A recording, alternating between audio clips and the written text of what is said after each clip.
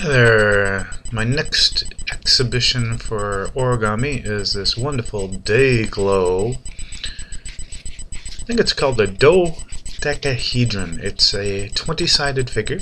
As you can see, if you look there, you've got the 5 different colors, and each one of those matches with another color. So if you can kind of see here, you've got the blue here and the blue there.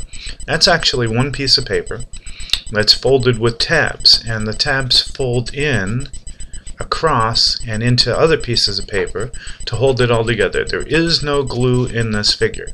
There are 30 pieces of paper that are all folded and then locked in place with each other to make this wonderful dodecahedron, and that's my day glow one. And this is the flower power one.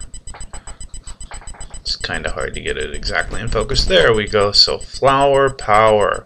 And I like those rainbows, spreading sunshine and rainbows everywhere you go.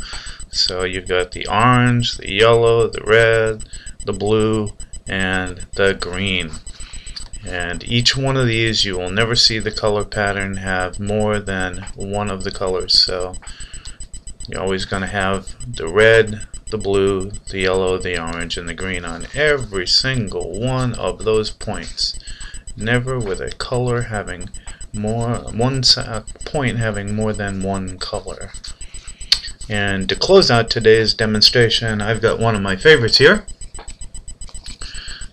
This is a brontosaurus, which we all know doesn't exactly exist anymore.